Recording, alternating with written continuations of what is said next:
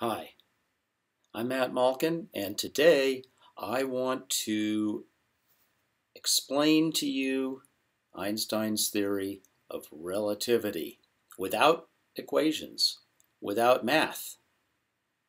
This is a fun challenge. I know what you're thinking. You see that picture right there? The great man, one of the great geniuses of humanity. Well, how can we possibly ever have any understanding of something so deep, such a profound theory? I mean, relativity is considered one of the great achievements of the human mind.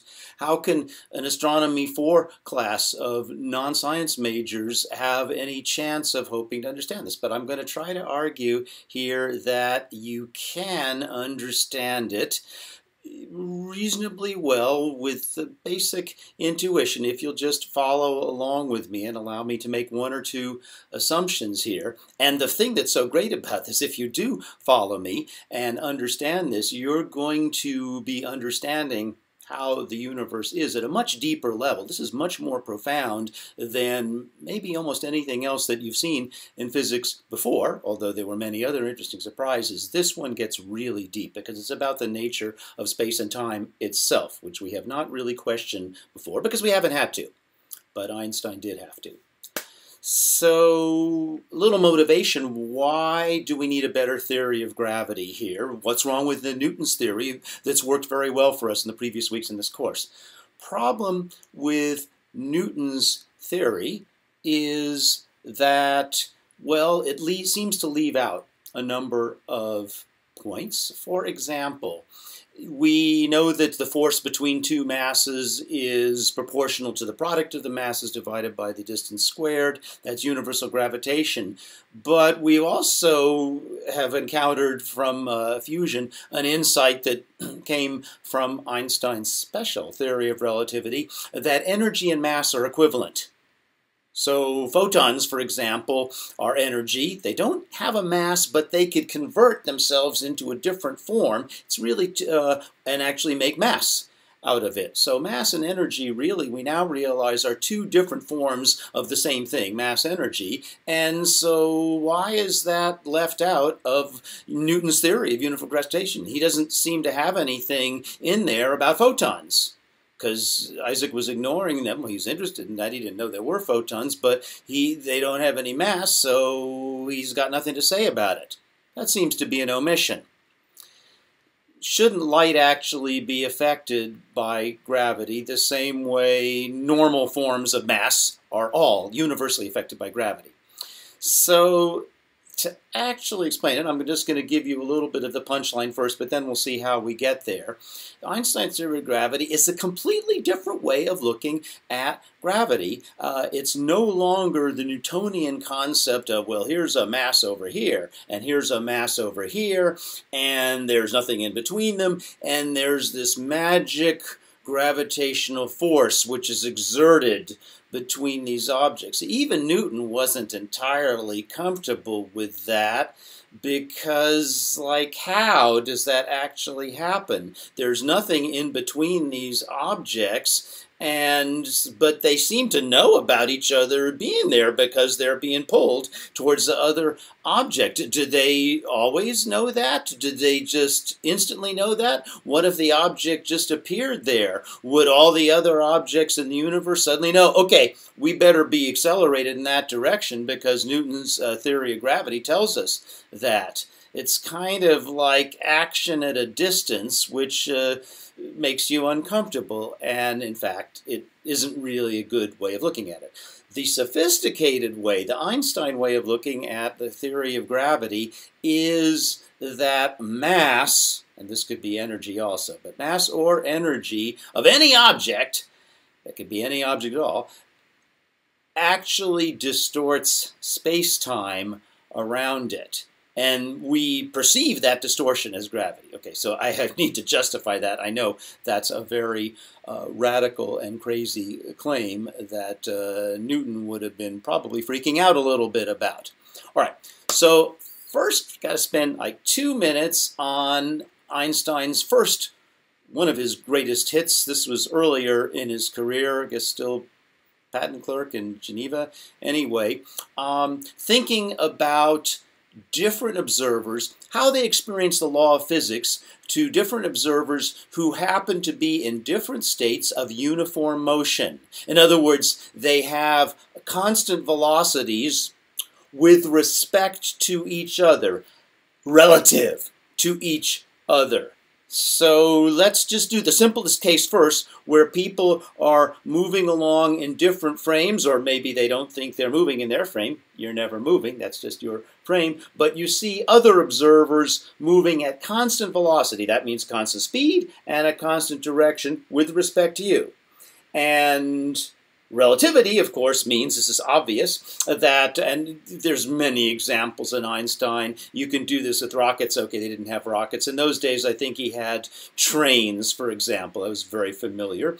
And so you could imagine a person on the train platform. They say they're at rest. They're in the rest frame. And in their rest frame, they see a train moving by the station at a constant direction at a constant speed of 30 miles an hour, or whatever. Now, the people on the train, because this motion is relative, in their frame, they think that they're sitting still on the train enjoying their drinks or whatever they're doing, and they look out the window and they see all of the people on the platform moving at 30 miles an hour backwards. And they say, ah, those people are moving. Now, of course, it is a gigantic concrete platform, so you know that with respect to the Earth, that's kind of silly. But what if you didn't have all those props? What if you didn't have all of the visual clues about who's actually moving? Einstein correctly realized that if you're just talking about different frames moving uniformly at a constant velocity, there's no way of deciding who's really at rest and who's really moving. It really is just relative. The only thing that you can decide and agree on, and everybody can agree on this, is, well, there's certainly a difference in motion. Right? Our motion, is heading east at 30 miles an hour compared to those people on that weird platform over there. And they would agree, yep, that train is definitely heading west at 30 miles per hour. But none of those people on the train or on the platform could actually prove that they're at rest and the other ones are moving. What I mean by prove, they could not do any experiment. In fact, they couldn't even measure any law of physics that would prove that they're stationary. Every experiment that they would do would come out the same as if they were doing this experiment on the train, actually. Wow. Okay, I guess that's all right. Yeah, that's not really too weird until you start doing what Einstein started doing, and you start thinking about experiments with very high speeds, including the maximum speed, the speed of light. When you start doing experiments with light, which always travels at the speed of light, you realize that this relativity thing is getting very uncomfortable. Why? Because Einstein said, there's no law of physics that will tell you if you're stationary or not. Really? Well, one law of physics that I'm certainly going to take to the bank is the speed of light is 186,000 miles per second, and it's universal constant. Everybody has to always agree that that's the speed of light. It never goes faster, never goes slower than that. It can't go faster or slower. It's light. Well, how would that work, for example, if the source of light is moving, or the receiver of the light is moving with respect to the source of light? Or, two different observers, one's moving this way, one's moving this way. They both look at a flash of light, and they look at it travel. Well, I'm telling you that actually Galileo had it wrong. He'd say, well, you just add the velocity of the source of the light, you subtract the velocity of the receiver of light, and you just add that to the speed of light. Wrong. That won't work, because then if that were true, if Galileo's old-fashioned idea, and this is certainly Newton's idea too, if you could just add those velocities together, then we would actually have different laws of physics, different experimental results, for example, about the speed of light, depending on who was moving and who was stationary. So I actually slipped something in here that's very profound. If you really want to stick with the universality of everything, light always traveling at 186,000 miles per second, you have to give up the cherished Newtonian notions. For example, the hardest one to give up is simultaneity. someone moving in a different frame will not see events happening at exactly the same time, sometimes not even in exactly the same sequence as somebody in a frame that's moving with respect to that person. You only really notice that when the motions are fast. But we're not going to get to that. That is fascinating, but it's not necessary to really understand that for this course. So that's just a historical background. That was a great achievement, and that really already would have made Einstein and a few other physicists around that time working on this, like Lorentz, super famous. Einstein, could have gotten a Nobel Prize for that. He didn't, actually, but certainly was worthy of that, but he realized that was just a limited theory because that was only talking about a very special case of motion, which is a constant speed and a constant direction, uniform motion.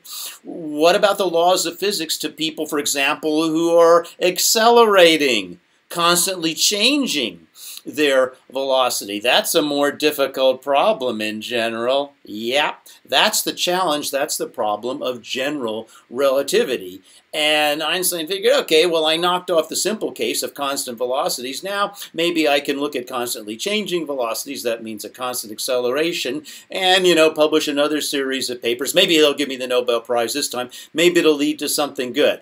And he went off and started working that and said, OMG, oh mein Gott, this is way more complicated and weird than even special relativity was, which already was very weird. I'm going to have to trash some more cherished, intuitive notions about space and time that really have not been questioned since the time of Newton. All right, so first let's think about a uniform acceleration. Is that all relative? By the way, so much baloney is often said from people who haven't thought about Einstein and relativity. The first reaction is, I'll never understand that. He's just a genius, forget it. That's a wrong reaction. Second reaction is to just sort of get very sloppy. Well, Einstein really showed everything is relative, so it's like it's all relative. There's no truth, there's no reality, whatever. Get a grip on yourself, all right? That's just a bunch of philosophical nonsense. Einstein didn't say everything is relative and so on. In particular, I'm going to take this example. If you're accelerating uniformly, for example, at 1g, it's little g, that's 9.8 meters per second squared. That's what the acceleration is due to the Earth's surface gravity here. Everybody's going to agree on what that acceleration is. It doesn't matter, well, everybody who's moving at uniform speeds would agree. So you could have somebody moving sideways and they watch you and you're accelerating, someone moving up, someone's moving down. They'll all agree that they might disagree on what your velocity is, because that depends on which way where velocity is. But they're all going to agree on how your velocity is changing over time. So this is something pretty fundamental. I got a little drawing here of it. This is sort of dopey, but there it is. So here, it looks like all of these experiments are going to be you and another brave astronaut in a weirdly round spacecraft with little jets on it and a nice big window to view each other.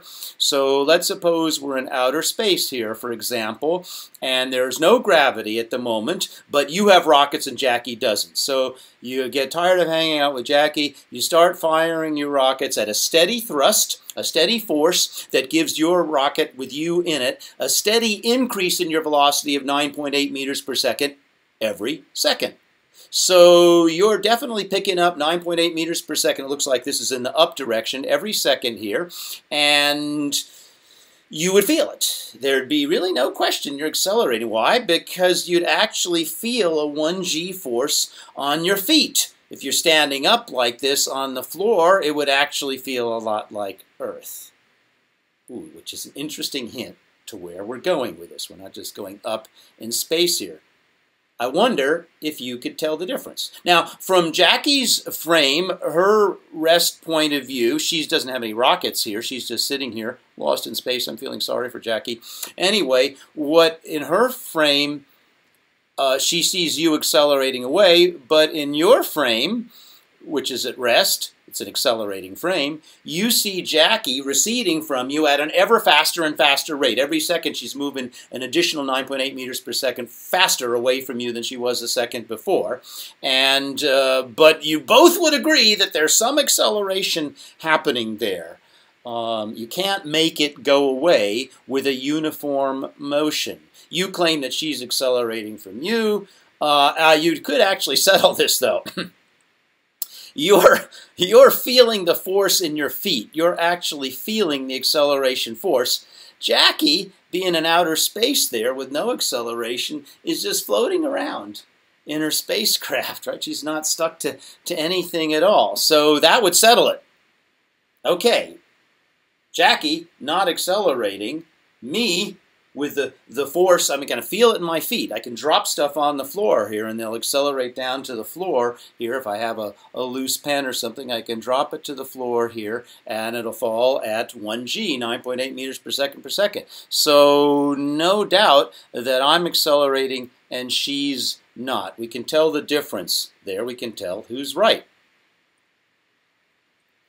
So now, this is the one not obvious thing. It seems kind of simple, so I'm just going to say it here. This is really the basis, the foundation of this lecture, which is why the lecture is about the equivalence principle. What's equivalent? Here, it's all equivalent. No. It's a very specific thing, and I bet you never thought about it before. I don't even have the formulas written down. What were the two beautiful formulas of Newton that really made him famous? I'd say Newton's second law is super famous, and then, what's that, F equals ma? In other words, or really, my way of, I like that law to be A equals F over m. In other words, m, the mass of an object, is how it resists being accelerated. It's the inertia of the object. You push on it, but if it has a lot of mass, you do not get it to accelerate very much. It resists having its velocity changed. That's what m means in F equals ma. But there's another formula that actually where Newton tries to tell you what the force of gravity is. Remember, that force says F equals m times big M times g divided by distance squared. So that's a different property of mass. The first property of mass in his second law is the resistance of mass to not wanting to change its velocity, its inertia. The second property that Newton also discovered correctly, wrote it down pretty correctly there, is the tendency, the characteristic of mass to generate gravitational attraction of all other masses.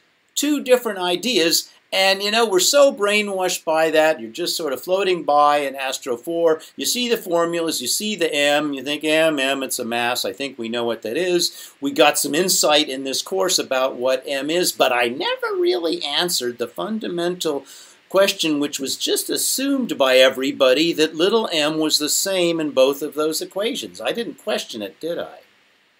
But it's actually a fundamental issue, and I'll just tell you the answer right now. The principle of equivalence just states the little m in F equals ma, which is inertia, is the same.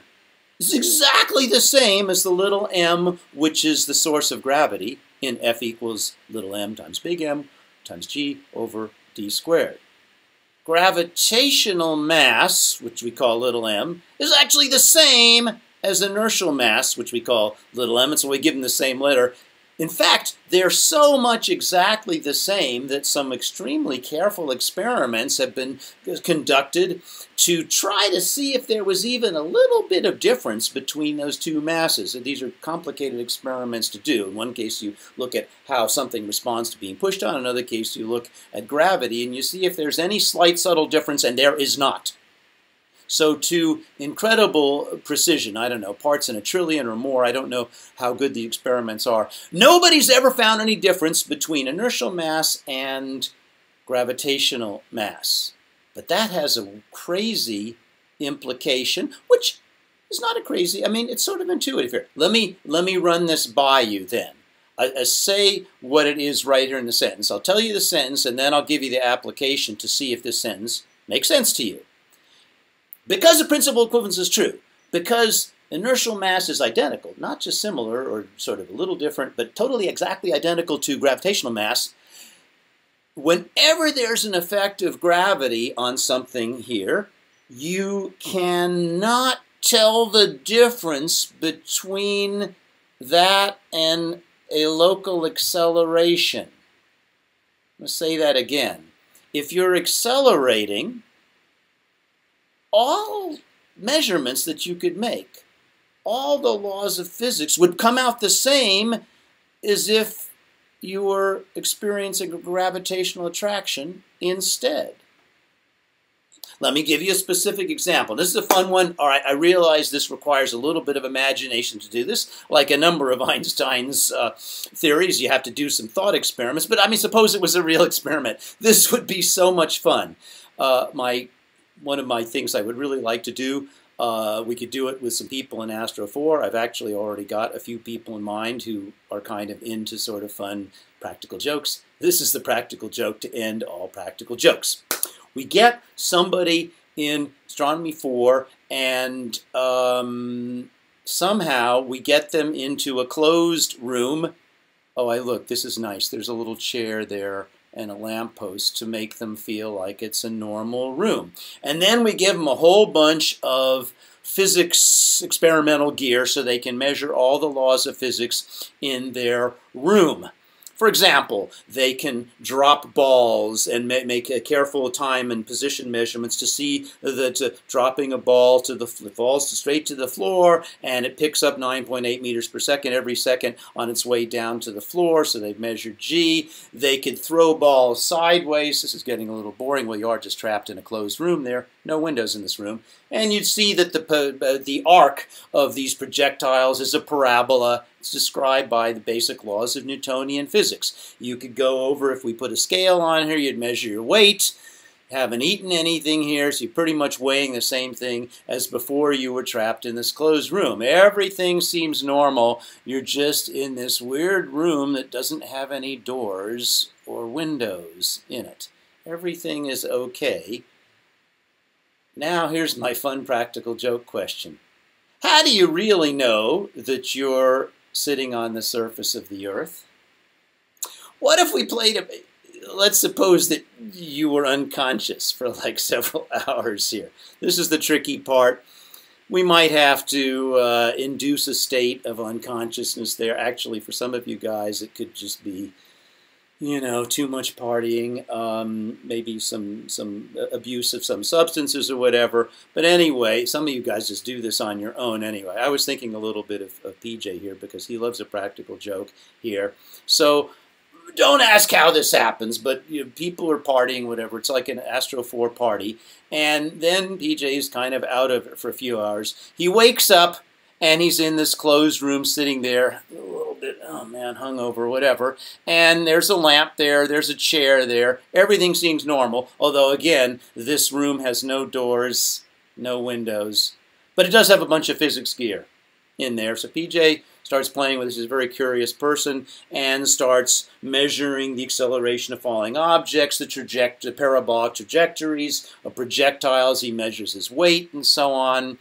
And everything seems like he's in a gravitational field of 1g equals 9.8 meters per second squared. Everything is great. Here's the practical joke that we did. While PJ was passed out, we got him on a rocket ship, which we then launched into deep space. By the time he wakes up, okay, this is a little bit of an engineering challenge. By the time he wakes up, he is far from the Earth. There's virtually no gravitational fields on him at all. What a joke. You can't look out the window and see it's just deep space out there. But his rocket has a very smooth, beautifully steady thrust of the rocket engines. It's perfectly smooth.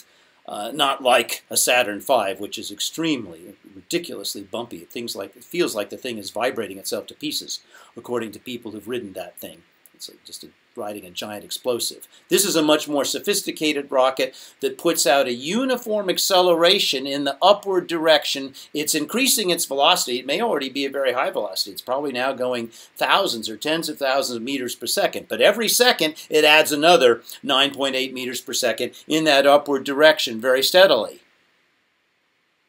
No difference to PJ sitting there in the room. He's got no gravity, but he is in a perfectly uniformly accelerating frame. All of the experiments that he was getting ready to do on the Earth with dropping balls and projectiles and so on come out exactly the same in his deep space spacecraft. Unless he opens the windows or tries to get out of there, he cannot tell the difference. In fact, there is no law of physics that could help him notice the difference between these two situations. That's because acceleration and gravity are indistinguishable. Wow. So thinking, well, that's interesting. First of all, he's too nice a guy to do that to. We don't really even have the technology to do that hardly anyway, and why would we go to all that trouble? But there's more here. It gets more serious. What about another situation here? It looks like we're doing this one to Jackie here. So I just said that you couldn't tell the difference between a gravitational force and an acceleration. So this is a very important consequence of that, which is, what if you're weightless? So in other words, what does weightless mean? Does weightless mean that this is a common mistake that people make. Does weightless mean that there's no gravitational force on you? No. We're weightless all the time. It's kind of fun. People go to amusement parks or diving boards or trampolines or whatever. People love to be weightless because gravity gets to be a bit of a drag after a while. Of course, the Earth's gravity doesn't turn off for around amusement parks.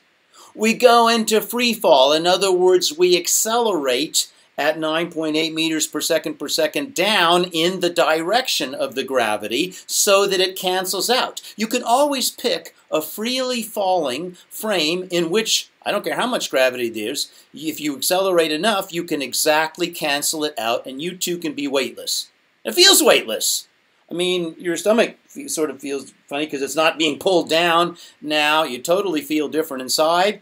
If you're carrying stuff around with you, I've done this actually in an amusement park ride, the free fall ride. I was like carrying a coin or something, and I just held it there. And when they drop you, the coin, briefly, it's hard to make these rides very long, the coin just appeared to be hovering in space in front of me. It was weightless too. And if I had time to do this, I could have given the coin a little push, and it would have had a constant velocity moving straight across like that. It would have looked like it was traveling in a straight line at a constant velocity because it would have looked like there was no force on it.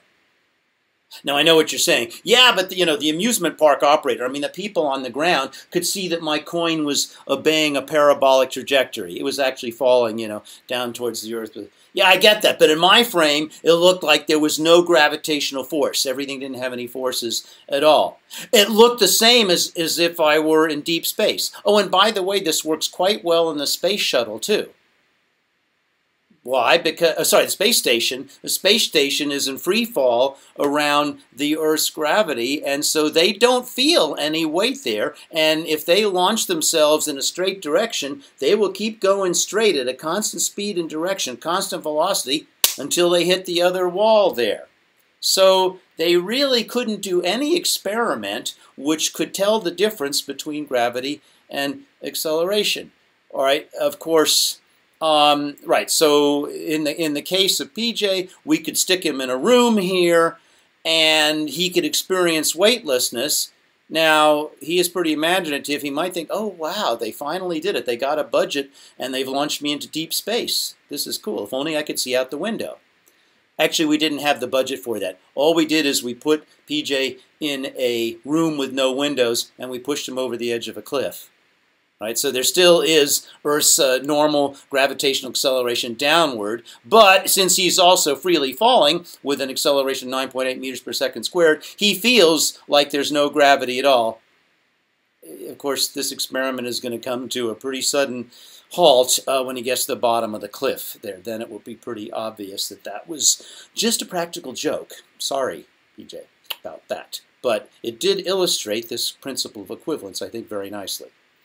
All right, now apply this to light. This is where things get really fun, because I said no experiment is going to tell the difference between gravity and acceleration here. We have to get the same experimental results. Now we've got a fancy rocket ship. We're back in space here, and our rocket is uniformly accelerating upward. There's no gravity. We are light years away from any planets or any stars or whatever, so there's virtually no gravity here. But we have a uniform rocket thrust power that's, I don't know, say it's giving us 9.8 meters per second of additional upward velocity every second. Very good. So you would feel natural walking around that thing. It's just like you do at home. You could walk up and down the stairs here or whatever. Now, here's the fun experiment in my accelerating spacecraft.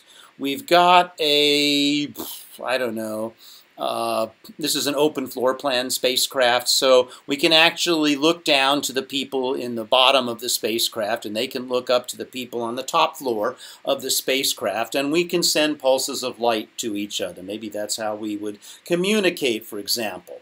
So let's see how this works. Jackie wants to send waves, light, pulses of light, to us here, so she sends some pulses of light to us.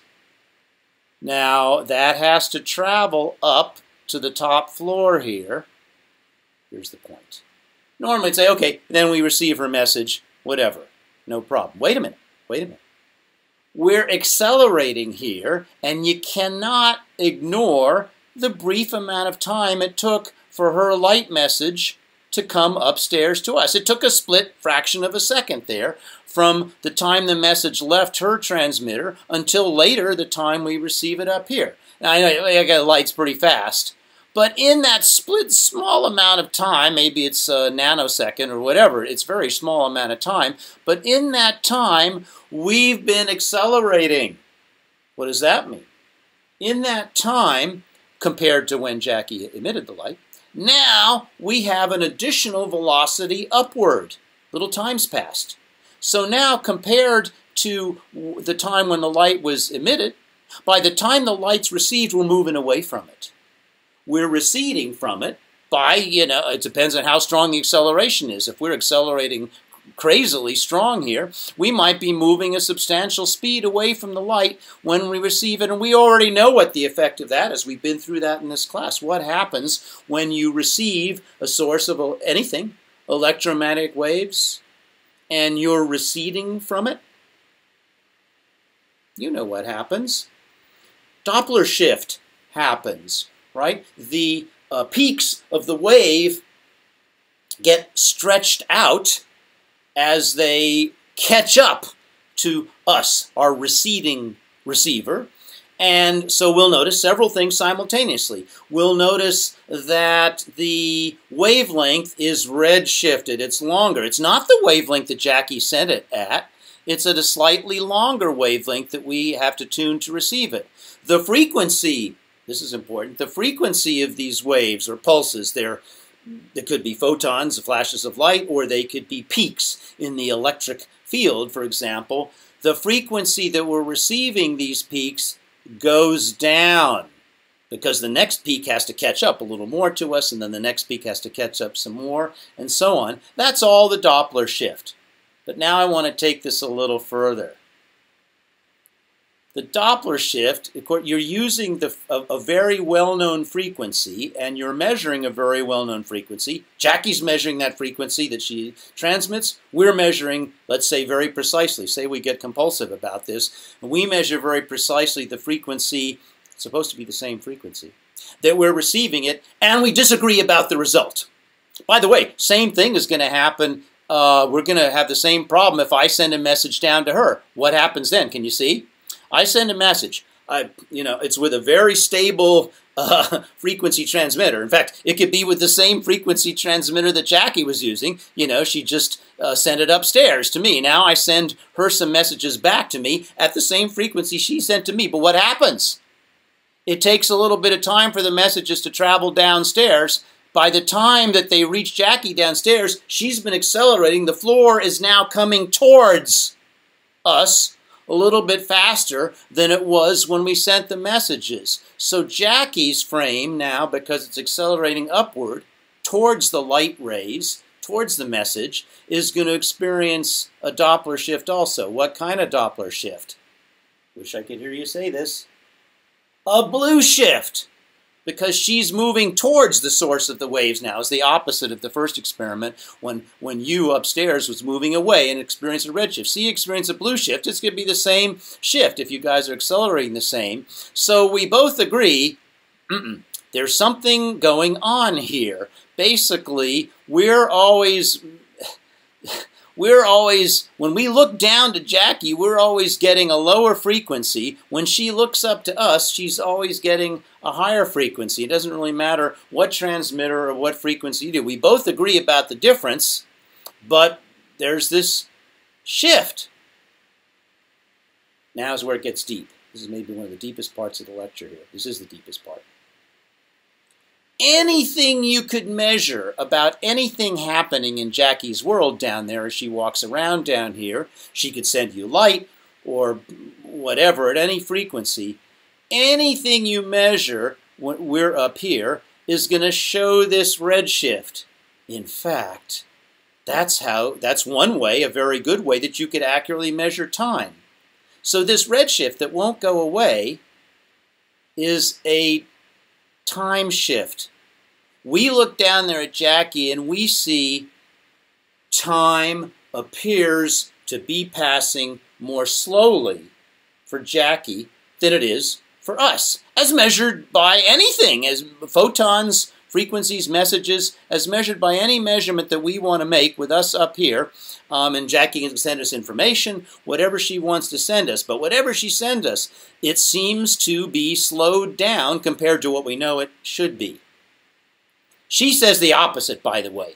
She looks up here and she's looking at us doing things here, sending messages down, and they all appear to have the same blue shift. Everything, but that means time. She looks up there and says, geez, time seems to be running faster up there. Clocks! Very accurate clocks appear to be running faster in the upstairs compared to my basement clocks here. We could go to the middle of the spacecraft and synchronize our bloody clocks, you know. They're exactly running at the same. Precisely. I want like atomic accuracy clocks. These are the most accurate clocks made by humans. They're ridiculously accurate. Then we take the synchronized clock up here. We take them back here. We stay up there for a week or so. We bring the clocks back. They're not going to agree. Jackie's clock will not have recorded as much time. In fact, Jackie won't have aged as much as we will have. We're actually disagreeing about the rate of passage of time, which shouldn't shock you too much because that already was one of the results of special relativity, that even if you try to synchronize everything perfectly, at one moment you can have everything synchronized, but time will not run at some constant, uniform, divine rate everywhere for all observers. No, wrong. Observers, for example, who are accelerated with respect to each other will measure time passing at different rates. They will age at slightly different rates. These are all very small effects, by the way, because it'd be pretty hard to withstand the kind of acceleration where the redshift would be, you know, really strong enough that you could actually measure it easily. But with extremely precise measurements, it was possible to measure this in 1970.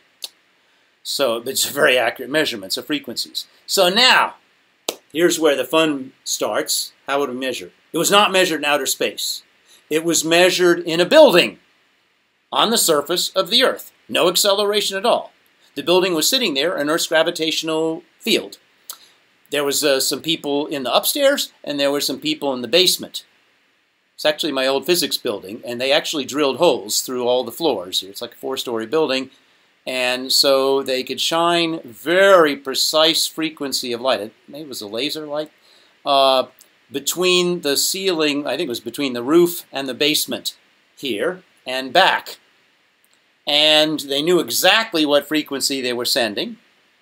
By the time, well, if you launched the laser from the basement, By the time it was received up on the roof, what do you think had happened? The same thing that happened here in space, because it's 1g of acceleration in space, it's 1g of gravity in Cambridge, Massachusetts. Same thing. Principle of equivalence says you're going to get all the same laws of physics and all the experimental results. So the experiment had to come out the same, and it did. The waves, the photons, by the time they reached the ceiling here, were indeed redshifted slightly compared to what they were transmitted at from the basement. So once again, we're straight up with the fact that time, in fact, by any way you want to measure it, passes slightly more slowly to people in a strong gravitational field compared to people that are further away from a strong gravitational field. Strong gravitational field slows time down. And the only reason that you're not aware of this and maybe never heard of this before, because in your daily life, the gravitational field differences, even if you go up to the top of a skyscraper and then you go down to the basement, there's such a small acceleration, the Earth's gravity is so weak, you could not measure this except with extremely precise precision instruments, these time differences. There have been experiments where they took atomic clocks, and one of them was flown on a high-flying airplane, so it's 40,000 feet above the surface of the Earth for a few weeks. They synchronized it with a clock on the ground. After a few weeks of flying around, racking up God knows how many frequent flyer miles, they checked the clocks, and the one, of course, that had been flying at high altitudes for a week or two, it had gone faster. It was ahead now of the clock that was earthbound, that was going slower. So this is a real effect. It's called the gravitational redshift. But I hope if you see this, I didn't do an equation here. I didn't do anything except assume that you trusted me, that you believed me, that there is something called the principle of equivalence. Then we're good. So, and now I got one more thing that's even going to boggle your mind even more. All right, so this is what I just said here. By the way, so it's a very small effect on the surface of the Earth, but it's been measured in the last 50 years. It's not such a small effect where there's a really strong surface gravity. In fact, I think it may have been first measured. The gravitational redshift on the surface of white dwarfs is substantial. They have such a strong surface gravity that the absorption lines on a white dwarf are somewhat redshifted compared to what we know they should be, compared to what those frequencies, it's just atomic physics of hydrogen and things like that. We know what those wavelengths should be in a laboratory. We know what they must have been when those photons left the surface of the white dwarf. But by the time they climb out of the strong gravity of the white dwarf, it's like they're losing some energy and they're slowing down. And that's been confirmed. That's been confirmed even for a longer time. So this really works this way. Strong gravity means time moves more slowly. Now here's a more subtle one, but this is pretty important too. So I'm already messing with your probably comfortable, intuitive Newtonian view of time. Newton thought, well, we could all just agree, set our clocks with perfect watches, synchronize it, and we'd never have to worry about time passing at different rates anywhere in the universe. Wrong. Wrong. Sorry, no. It's not going to work anymore. What about space? Because, of course, we use light rays to sort of triangulate space. Don't we use light rays to, tell us what a straight line is? Light rays are the shortest distance between 2 points. That's what a straight line is. We already found out that a strong acceleration is going to distort that. What about a straight line, then? Or how would you do that? Go back to my rocket ship here. Okay, this doesn't have all of the windows drawn in here. A little bit more complicated. So you need a little bit of help from a brave volunteer. What you do is, I should put a drawing here. You have a friendly astronaut in space who's just waiting right there. And we stick in and install a window in our spacecraft.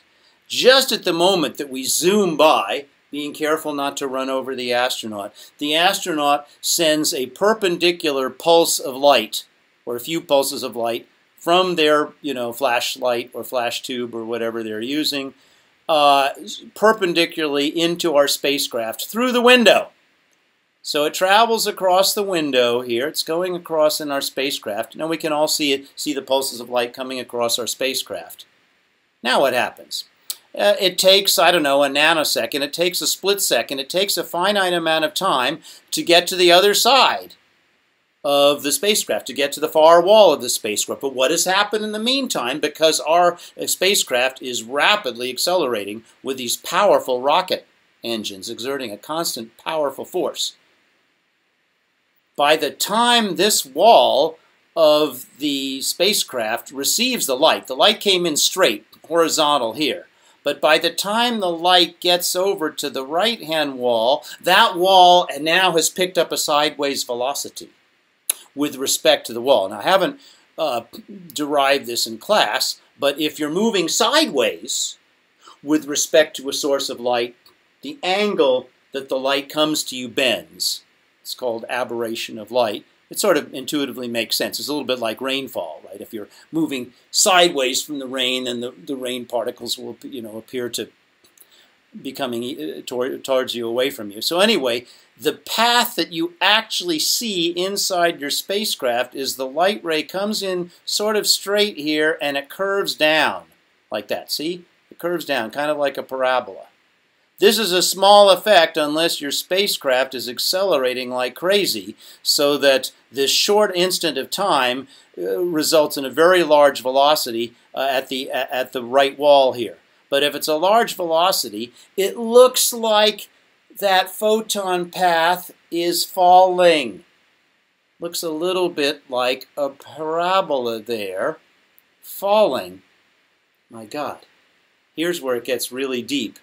Same effect has to happen with no rocket ship, with no acceleration, only gravity. Again, it's a very small effect on the surface of the Earth. I don't think it's actually been observed yet on the surface of the Earth. But it's a clear prediction from Einstein's theory of relativity, which is a new way of looking at gravity, that a light ray traveling initially horizontal in the gravitational field of the Earth will gradually, it's traveling the speed of light here, it'll gradually fall down a little bit. It'll be deflected down towards the Earth's gravity. So not only do photons lose energy as they climb away from the gravity, but they also tend to fall, again, I'm grossly exaggerating, these are very small angles, they tend to fall towards the source of gravity. Now here's where it gets really deep. The path of a light ray is what you mean by a straight line. It's the shortest distance between 2 points. There's no other way that I can think of to define what a straight line is. OMG.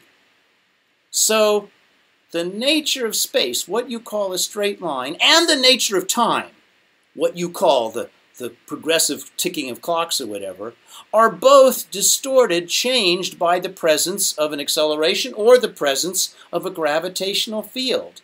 That's the essence of Einstein's theory of general relativity. You can see why that utterly blew people's minds. It blew Einstein's mind completely, and in fact he was not really prepared to accept it without observational tests, actually. He wasn't going to tell anybody really about this theory. It's very complicated mathematically because geometry, the most fundamental laws of physics are distorted by gravity. That was something that Newton never considered messing with. All right, so it's a geometric view that both space and time are distorted by gravity. So now we see it's not really an action at a distance. The space gets distorted whenever there's mass there, and the other masses respond by moving around in the curved, distorted space. It's not like they're sending message between each other. It's just that mass warps or distorts space and time, and then our other objects have to move in this distorted or warped space and time.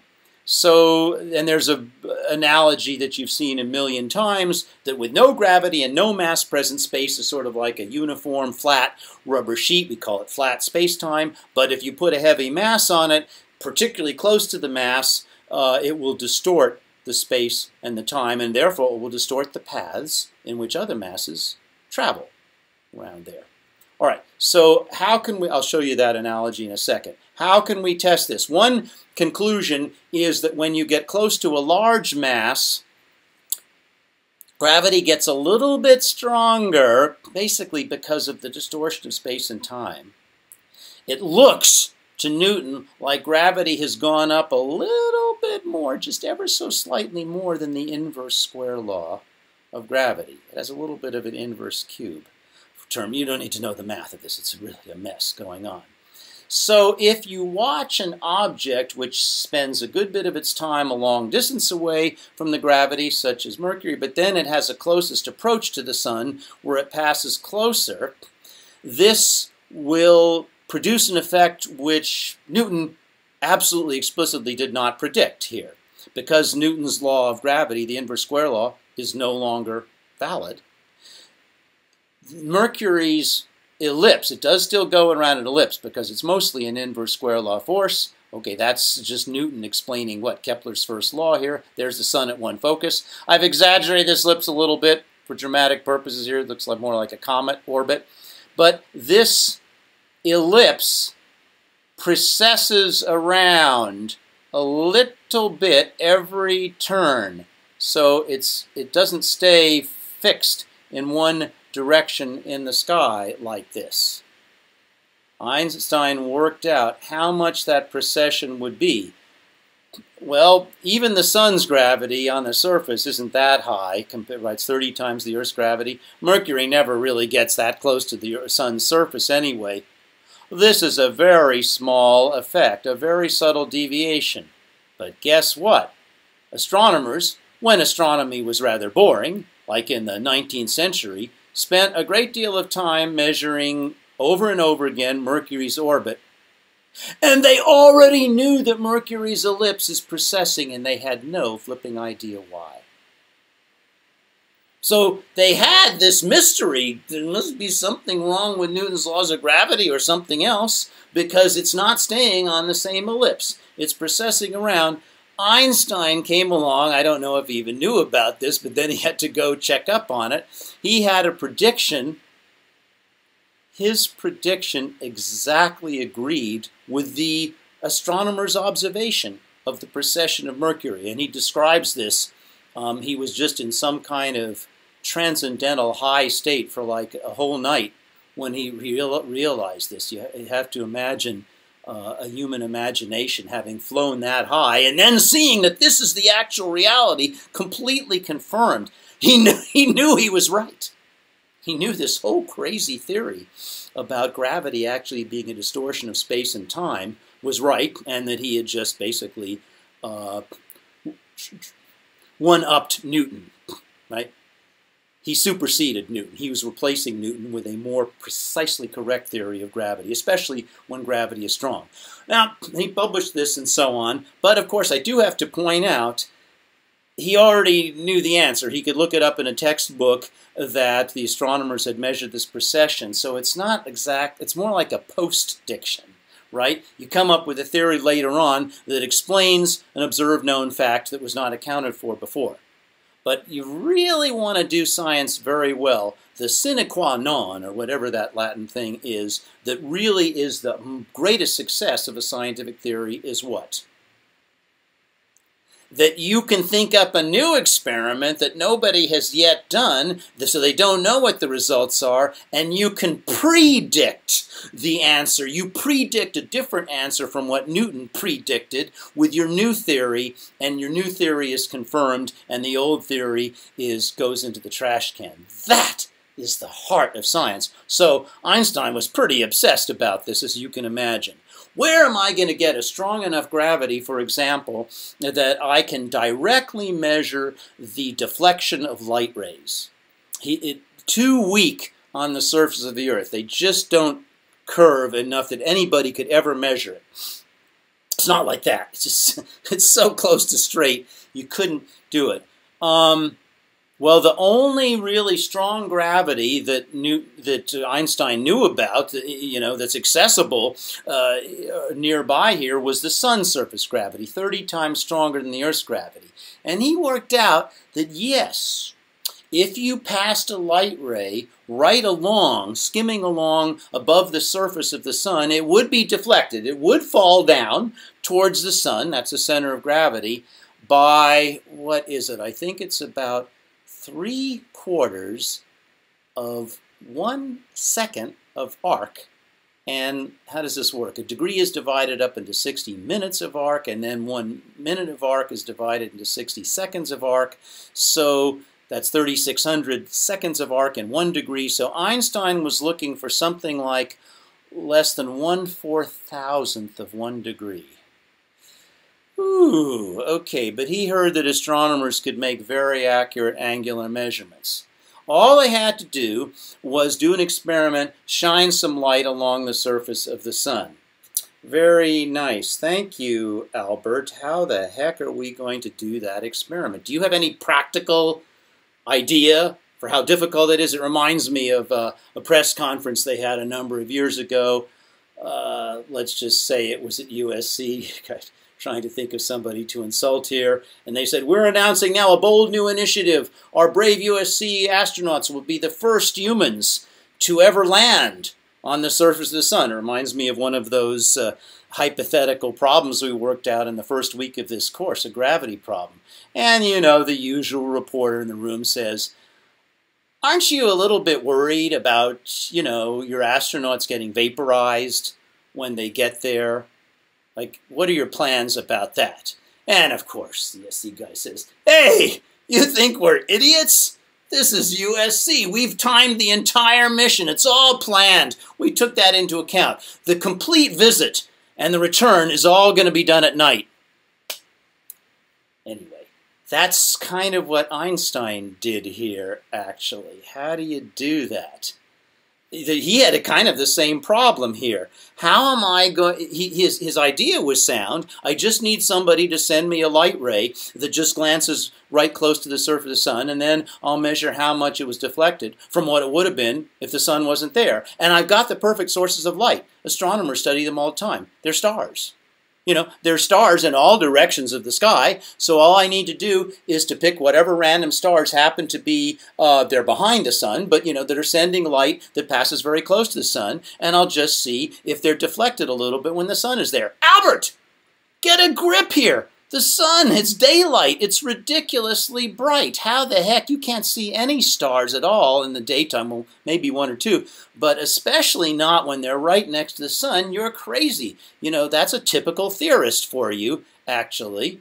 But what was Albert's response there? It was much better than the USC guys. How did they do it? He said, there is one time you can do this. We need to turn off the sun temporarily. We need to block out the sunlight, and then you can see stars. During the daytime, during a total solar eclipse. If the moon will just move right in front of the sun and block all that light out, for a few minutes, maybe 3, 4, 5 minutes, we'll be able to take photographs of stars that are behind the sun sending their light towards us, and we'll see if their positions are slightly shifted by less than 1 arc second of angle away from the sun, because the light did not travel on straight paths, it traveled on curved trajectories going by the sun. So here's an attempt to draw this with the rubber sheet analogy. There's your sun there, there's the Earth further away, the sun's the big heavy mass here. Space, and you can think of it as a distorted rubber sheet. It's all pulled down, mostly near the surface of the sun here. So when the sun was not there, the star was just sending light pretty much straight to the Earth. See, this is star B. It was going straight to the Earth.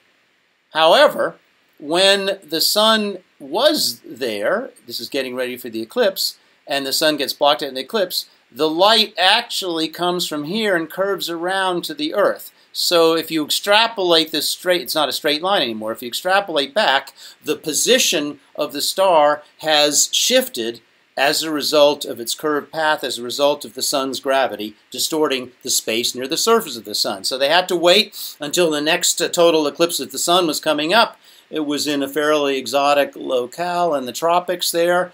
A bunch of astronomers took their best telescopes and their best photographic plates. They practiced all of this stuff. They only had 5 minutes to get it right. And a bunch of photographic plates were taken. And then they managed to get it. There were a few reasonably bright stars that could be seen during the eclipse. And it was not a terribly accurate measurement, I have to say. But it did appear that the positions of the stars were shifted because their light paths had deflected. It was consistent with Einstein's theory. Now, since everybody loved Einstein's theory because it was so mathematically elegant, so beautiful, they really wanted it to be true. Basically, they pretty much immediately proclaimed, Einstein has a new view of the universe. The heavens are askew. That's the headline of the New York Times and so on. Nobody knew who the heck Einstein was. Nobody understood this theory except that Einstein was like the international celebrity, smartest human being ever. And this pretty much stuck with him for the rest of his life there, even though like people couldn't even tell you what it was that his theory had predicted, actually. There's a quote about that, I think.